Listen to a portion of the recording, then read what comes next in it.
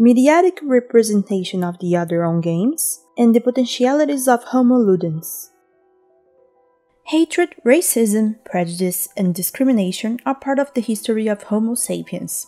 According to Harari 2019, these feelings arise with the imagined realities that we create, differentiating and hierarchizing the other for their domination, which is exercised, according to Santos 2008, through colonialism, capitalism, and patriarchy, to which Brazilian black feminists like Gonzales 1984 and Ribeiro 2017 will add racism and sexism. This article presents the hypothesis of change in the way of thinking of humanity, FLUSSER 2009, from the cause-consequence relationship of the time-historical linear logic of the written texts towards the immediate meaning of the images through magical-imagetic-circular thinking. From them, the article discusses the concept of Homo Ludens, FLUSSER 1967, the man who plays, and how the materiality of physical experience with playing cards can help break stereotypes to teach the history of black Brazilian heroines. Understanding what unites us as a species and what separates us even so is essential to understand the cycles of hatred and racism that lead to conflicts between populations, communities, ethnicities, beliefs, and brothers. Creatures of culture and language, Homo sapiens managed to outperform all other animal species, including at least 5 other human species. This happened due to the creation of culture and the improvement of communication languages, which Yuval Noah Harari 2019 will call the cognitive revolution. It is from this time that the first imagery representations date, certainly also the first religions, and probably the first social stratifications that hierarchize and differentiate one human from other. The second big difference, and this is definitely unique in our language, is the ability to convey information about things we've never seen or touched, fictional stories, myths, political ideologies, religious beliefs, legal systems, etc.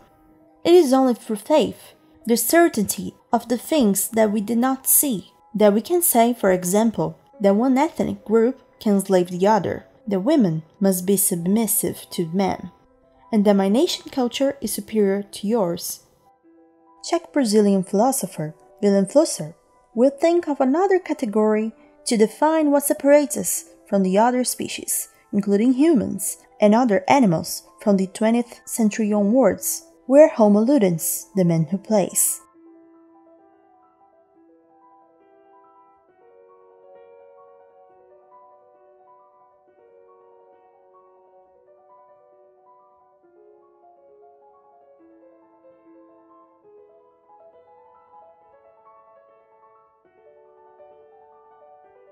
Anyhow, all of our understanding of the world is codified and kept or transmitted by language and throughout media. At this point, we would have 2 levels of reality. The first reality, which would be the facts witnessed at the place and time they occur, and the second reality, which is the oral, visual, or written narrative of these facts. These realities need a media to be kept by human brain. Primary media, the human body itself, secondary media, based on physical supports, and tertiary media, dependent on electric equipments. Each media has a different dimensionality, passing from the corporeal 3-dimensional experience of the first reality to the 2-dimensionality of images on flat physical surfaces to the unidimensionality of the text that aligns letters and words up to the no-dimensionality of the electrical pulses. From the scheme developed here, it is possible to infer that each time the message goes from one of these levels to the lower one, it loses quantity and quality in the information it transmits. Obviously, you get to know the reality of a particular community, both ethnic and cultural, much better if you live intimately with its members for a while than watching a movie, reading a book, or laughing at a prejudice meme on a group chat. It's from this idea that the Palestinian Edward Said will criticize the portrait that Europeans and later Americans made of the Middle East. The Indian Gayatri Spivak, 2014, will claim the right of speech of the subaltern. The Portuguese Boaventura Sousa Santos, 2015, will situate the Global South beyond geography. And the Brazilian Djamila Ribeiro, 2017, will explain what the term lugar de fala, place of speech, means. Now, we live in an era of visibility, appearance, image, especially digital and electronics. The way of thinking that shaped our current society and the scientific epistemologies we use in our academic works, however, was the same that emerged with the invention of writing and became hegemonic with the rise of the great religions based on sacred scriptures, the time-historical linear way of thinking. It is a type of reasoning that takes into account the present, the past, and the future, the cause and the consequence. The prehistoric way of thinking, still present and fundamental for the development of our subjectivity, since it has been used since before literacy, on the other hand, is different. It is based on the turning of the gaze, on the drawing, painting, photography, or video that brings at once the meaning of what is seen. That is why it is called by FLUSSER, 2009, magical-imagetic-circular way of thinking. People are attached to the magical fascination of images, reinforcing their own prejudices, and are not convinced by rational arguments, whatever they may be. If the images are produced and/or broadcast by those who do not know the first reality of the facts, they will always be manipulative and manipulated. Initiatives for inclusion in the game industry are fundamental to combat the prejudice and stereotypes and to bring diversity not only for producers but also of representations. In the last decade, we have seen a trend in the electronic game industry of bringing themes such as racial, sexuality, and gender diversity to relevant titles considered mainstream. There are great examples such as the franchise The Last of Us, Nintendo's Animal Crossing, which released the option to customize the skin tone of a character, and FIFA games, with 12 women's football teams. The constructions of subjectivity obviously have to do with communication, education, and in our time, with images that we consume and in which we want to mirror ourselves. As our lives and relationships are increasingly experienced in digital environments, this is where we build it. Even so, in addition to digital experiences, we also need three-dimensional physical contact between people and with unidimensional material, such as printed books, and two-dimensional, such as, for example, playing cards, to improve our knowledge about the other, breaking down prejudice and stereotypes. Currently, there is a new generation of Brazilian black feminists, such as the writer Jarida Reis, author of more than 70 works in cordel literature, and books such as Twister on a Hot Day, A Hole with My Name, The Legends of Dandara, and her best-known work, Black Brazilian Heroines in 15 Cordéis. Cordel literature is a tradition in the northeastern Brazilian region that allows easy, cheap, and extremely popular access to historical information and stories from real and fictional characters. Its simple language, its materiality, and the colored pages on which it is printed, and its distribution in street fairs, tourist spots, and all kinds of popular events make the cordel a powerful instrument for speeches of impact on these populations.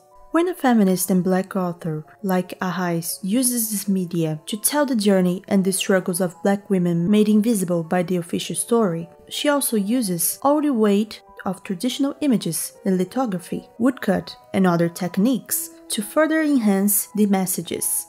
The story and the images contained in them, however, went beyond the sequenced and numbered pages to a new playful materiality, a card game. In 2019, the teacher and master student in New Digital Technologies in Education at Unicarioca, Alexander Ferreira Francisco, decided to use the texts of 4 Brazilian black heroines from the book by Arraes, 2017, Antonieta Barros, Carolina Maria de Jesus, Laudelina de Campos Melo e Tia Seata, to develop in its initial version a game that mixes physical cards and internet resources, Contae. Francisco was not the only one to transform the lives of important Brazilian black history characters into cards. Pérola Santos, a black teacher at the Municipal Elementary School, Mário Quintana, also developed a set of cards to help in the teaching of Afro-Brazilian history and culture. The teacher realized that the children like to play bafo, a game in which they beat their hands over one or more cards to turn them over, and decided to ask for their help to develop a totally original deck. The text of the mini-biographies of Dandara, Kim Pavita, Aqualtune, Teresa de Benguela, João Cândido, and others were written by her, and the images were painted by the students, who also cut the cards to the size and format they were used to play in. Francisco's game, solely due to his research on digital technologies in education, could not fail to use devices connected to the internet. Still, he was concerned with offering offline possibilities. Pérola Santos, on the other hand, opted for a totally analogic production, involving the students themselves in the manual work of building the game with which they will play. It's a teacher-student dialogue that dispenses with tertiary media and is done entirely in the first reality. Texts and images, thoughts and information are mixed with tactile experiences, making the joint construction of knowledge a reality that will hardly be erased from memories. The game itself completes this interaction and makes the experience even richer.